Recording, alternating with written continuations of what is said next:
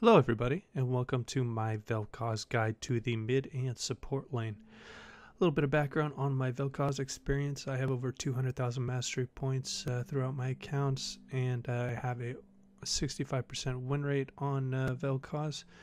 Reason why I wanted to bring this guide is because he has recently seen some more play in pro play as a counter to Azir and a counter to a couple of the mages that are meta right now. So it is a very good pick, and I really want to encourage some players maybe that aren't the biggest Vel'koz players to give him a shot, because he is a great mage. He's a little bit underrated, and people aren't really too good at team fighting against Vel'koz, especially in the lower elos where people tend to funnel into the choke points.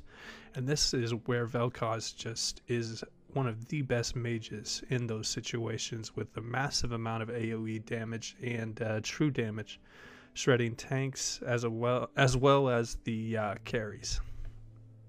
Alright, and a little bit of housekeeping before we get into the Velkoz guide. There are timestamps in the description, and I also wanted to let you guys know I am going to be taking a deeper look into each of the champions I do a guide on. I just want to kind of get my champion pool out there with a guide for each of them, and then I'm going to go back and give a more advanced look into each of them, just kind of diving into the stats, diving into the matchups, and just diving into how you're able to CS and just all the pros and cons of the certain champions, and kind of more targeted towards those one-trick people, those really advanced users, as opposed to the more broad strokes that I take with the guides. This is going to be a very fine,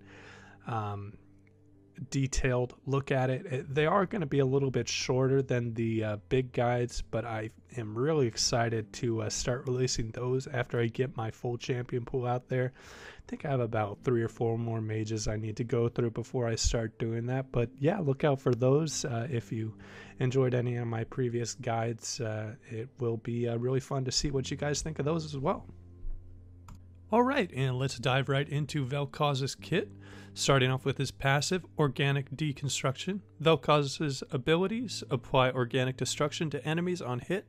If 3 stacks are accumulated, the enemy will take a burst of true damage. Now this is what really separates Velkoz from the other mages, having that bit of true damage in his kit that is extremely rare with mages, and it makes him a very strong pick into people that are stacking a lot of magic resistance into you. One little thing to keep in mind with his passive: if you do auto attack, it does increase the duration of the passive. So say all of your abilities are down, you might want to give him an auto attack if you're not under too much threat, just to keep that passive up. Alright, and next onto his Q, Plasma Fission. Velkoz shoots a bolt of plasma that splits into 2 on reactivation or upon hitting an enemy. The bolt slows and damages on hit. Now this is your primary tool for poking in lane, and it is a great skill for both support and mid lane. It can do a very good amount of damage with Comet, just because it gives you that perfect amount of slow that it is really undodgeable with the Comet. Alright, and next on to his W, Void Rift. Velkoz opens a rift to the void and deals an initial burst of damage, then explodes for his second burst of damage after a delay. Now this is a really good skill because it synergizes really well with its passive, just giving you 2 procs of that passive. So if you're in a choke point and you lay down a good W, it can really do a lot of damage. Now this is the skill to really watch in the mid lane, because it is great for wave clearing minions if you're maxing that W first. It is a very effective tool for both PvE and against enemy champions. Alright, and on to Velkoz's E, Tectonic Disruption. Velkoz causes an area that explodes, knocking up enemies and knocking close enemies slightly away. Now this is a great CC ability because it is a knock-up, so you don't have to worry about it getting QSS'd and having 0 effect. It is a very powerful tool in choke points where you can get several targets hit with it. It is a all-around great spell, and again, it does give you a stack of your passive when you hit it. Alright, and on to Velkoz's alt life form disintegration ray. Velkoz unleashes a channeled beam that follows the cursor for 2.5 seconds that deals magic damage. Organic destruction researches enemy champions, causing them to take true damage instead. Now, this is what gives Velkoz just so much power in team fights. Now, one of the downfalls of it is you are stationary, and it can be interrupted by everything from stuns to just a Cassidin Q that interrupts channels. So you have to make sure you're in a good spot for this. The plus side is it has an amazing range, so you can really be far away doing a lot of damage. And in the bot lane, right when you hit level 6, this ability just has very little that can match it out of the support role. It just does so much damage, so you can really look for those all-ins at level 6 when you are support, or even mid lane, and you will do a lot of damage. Alright, and moving on to Velkoz's runes. He has a very defined meta in what is best for him. Being Comet, it is what everyone takes, it is what all the pros take. It is just a amazing keystone for him. It synergizes so well with his Q and the slow that you get off it. So I do recommend Arcane Comet over anything else. It's perfect for Velkoz. And moving on to the second row, I recommend getting Mana Flow Band. Your ult already has a relatively low cooldown, so you don't really have to worry about the ultimate hat. And your spells are pretty expensive in the early game, especially if you're support and not getting that mana back from killing the minions with your Q. It really helps bridge the gap before you get that first mana item. So Mana Flow Band is definitely the best pickup in that line. And second on that list, we are going down to Transcendence. Now, with Velkoz's passive giving him true damage and it having no cooldown on that passive, cooldown reduction is so important on Velkoz. So as soon as you can get 40% or 45%, the better. It is just the primary stat that you need on Velkoz. You always should be working for that max CDR before anything else. And onto that final row, Gathering Storm is good if you're finding yourself in games that are lasting really long. It's just kind of what your elo is like. But I actually prefer Scorch, giving you a little bit more of that early game poke, kind of bridging the power trough you have in the early game before you get the early CDR and that early damage, because you're already really a late game monster on Velkoz, so you don't have to worry about Gathering Storm too much. Scorch is just a great pickup. Now, if you want to try something else a little different in the keystones, and you just want a little burst, try and burst out a squishy enemy, you can try Electrocute. It is really rarely used. I'd say about 1 in 40 pros try out the Electrocute as opposed to Comet, but if you're feeling adventurous, it's worth a try. The old Thunderlords used to be very good on Velkoz, but it has to be 3 separate spells, so you have to be hitting your QWE, not your Q, and then both the W procs.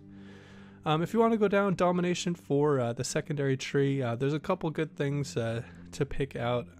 There's Cheap Shot, that'll proc off your E. Ravenous Hunter is also it's okay for lane sustain. It's not the best. Definitely an inspiration, in my opinion, is the most meta. And Zombie Word is a good pickup if you are going support and you want a little bit more vision control. With the Tracker's Knife being taken out of the game, there's definitely less wards in the game. Alright, and on to my favorite secondary tree. That would be Inspiration. Now, the most important one on this row is Cosmic Insight, giving you that 5% CDR and the max 5% CDR, which is so important on Velkoz. Again, with the same thing as Transcendence, it just synergizes really well with your passive. Magical Footwear is good if you just want to get that free 300 gold and a little bit faster movement speed. And also, perfect timing is really good against enemies that have a high impact ult, like Zed or Fizz or Talon. Another thing you can pick up in that tree, the only time I'd recommend this is if you're really in a hard matchup where you're getting poked a lot. Mana Biscuits can be okay. Now, moving on to Resolve, if you find yourself just struggling so hard against a certain matchup, this can really help bridge the early game gap just because of the power of Bone Plating right now. It is a really strong ability. It's getting nerfed soon in the next patch, but it is it can stop some of those early game kills with Velkoz being so squishy early. And another great thing is Second Wind, just giving you that little bit more sustain in lane.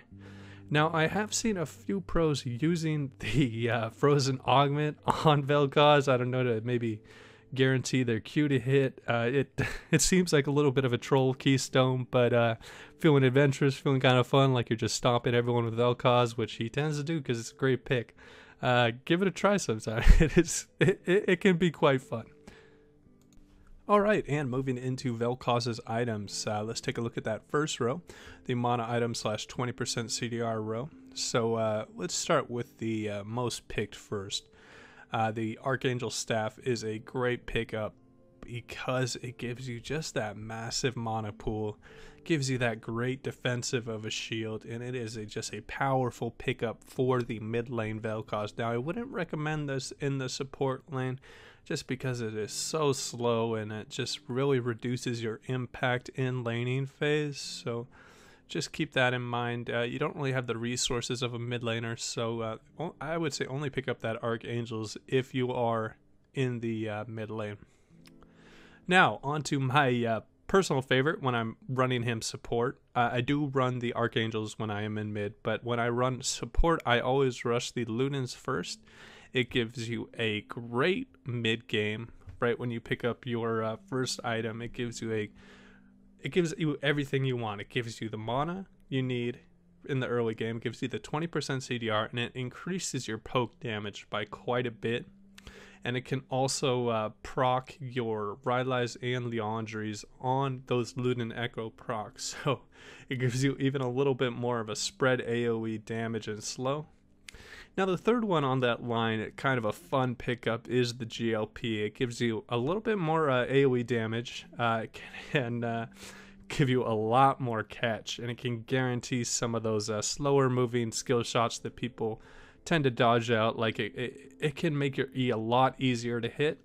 It's kind of a fun pickup. I recommend you give it a try sometime, just see how it feels. It doesn't have the poking power of Ludens, and it doesn't have the defensive abilities of Archangels, but if they have an enemy team comp that is a very, very just immobile, this could be a very viable pick in my opinion. I wouldn't completely rule it out. It can be fun, so I recommend you give it a try. Onto that second line. Now, with this second line, I personally think it should only be gone into when you are support. I know this might be a little bit controversial, but the mid lane Velkoz, you just want to go damage really quick. You want to go, I don't know, Archangels, Morellos, Rabadons, and that should be your build. Maybe a late Rylai's, but this utility line is definitely for the support, just so it gives you a little bit more peeling with your skills. And onto that, and we should talk about how good Liandry's is on your ult, because it continuously applies it, and the slow is continuously applied as well. So it's both those items synergize really well with your kit. But with the spell pen being taken away from Liandry's, it's not the best for mid lane Velkoz, or it's not as good as it was. Okay, and on to the situational line. So a great item actually that can be picked up for the support is the Twin Shadows, giving you a little bit more of that pick, a little bit more of just kind of that X factor that you need with the less wards that are in the game right now. So this can be a good pickup if you Don't really want to just face check a lot of bushes, being so squishy on Velkoz. Another great pickup in that line is Morello's giving you a spell pen. It isn't the best though, because we are running a lot of true damage on Velkoz, so the spell pen doesn't really help that out, but it can be great against teams with a lot of sustain, because you're just constantly firing out spells with that 45% CDR. It can really just get their whole team with that Grievous Wounds debuff. Another little fun, kind of a little bit trolly, but should give it a try for snowballing and see if you like how it feels. The Spellbinder's Orb can work great with your ult and your all-in combos, because you have such a strong combo if you hit everything, that this can just make it so much more deadly. Alright, and on to the late game damage items that can be really effective on Velkoz's. First, the Rabadons is just in a great spot right now. The build path was altered a little bit now with 2 needlessly large rods, but it does give that extra 5% more AP, and he has great scaling, so Rabadons is a good pickup on Velkoz. And if the other team is running just a massive amount of magic resist, Void Staff can be an effective item. We do have that true damage, so it isn't as big of a necessity to pick up as, say, it would be on a different champion. But if it is a lot of magic resist on their team, it is definitely a good choice, maybe 3rd or 4th item. Alright, and that will wrap up the items for Velkoz. Alright, and moving on to Velkoz's matchups. First, let's go over his mid lane matchups, with that first row being long range mages. Now, this is one of my favorite matchups with Velkoz, because you have similar range to them, and it's all about hitting those skill shots. So it really comes down to a skill matchup where you're figuring out, am I better than this guy or is he better than me? So if you're feeling really strong in the elo you're in, you feel like you're just stomping everyone, Velkoz is a great pick into those long range mages. Now, on to mid-range mages. I would say some of the easier matchups for Velkoz, actually in the pros being known right now to be a counter to Azir, because of his great range and just a massive amount of damage. And you can really auto-space him like a Caitlyn would do to a Misfortune. Just take advantage of your range, doing damage to them while they can't do damage to you. Another mid-range that is pretty popular is that Cassiopeia. She can have a pretty good threat on you, chasing you down. You just have to really respect her Q to get the movement speed and then chasing you down with the ease. So just try and poke from a long-range distance, using that range against her, and just getting her to the health percentage where she just really doesn't want to all-in you. She is very predictable when she is chasing you down, making her an easy target for your E. So it isn't the worst matchup for sure. And onto another mid-range mage that is pretty popular, Rise. Again, you should really just be abusing your range here in this matchup, and they do build rather tanky and sometimes go Abyssal Mask first, so it is nice that you have a good amount of true damage. So I'd say Velkoz is a pretty good pick into almost all of the mid-range mages. And onto that last row, definitely my least favorite types of champions to go into. Velkoz is very squishy, not mobile at all, and very limited defensiveness with his E. So unless you're very versed in the matchup, I would say I don't think you should really be just picking Velkoz into assassins, unless again you're just a Velkoz one trick that just knows how to destroy these champions in lane. Maybe you're running perfect timing, you have a certain setup that just really works against them. Velkoz could be a good choice. If you have any tips against these assassins, I would love to hear it, because I struggle sometimes against really good Fizz players. It can be pretty tough. Alright, and on to some notable mid lane matchups, just based off win rates. Velkoz has an amazing win rate into Galio with that 63.86%, doing that true damage. Just totally ignoring his shield and doing just massive amounts of team fight damage, where Galio's trying to carry in those team fights as well. It just seems like Velkoz is a bigger carry. And onto Azir, we already went over him. He has a great matchup into him. Just abusing his range with a 58% win rate is very good.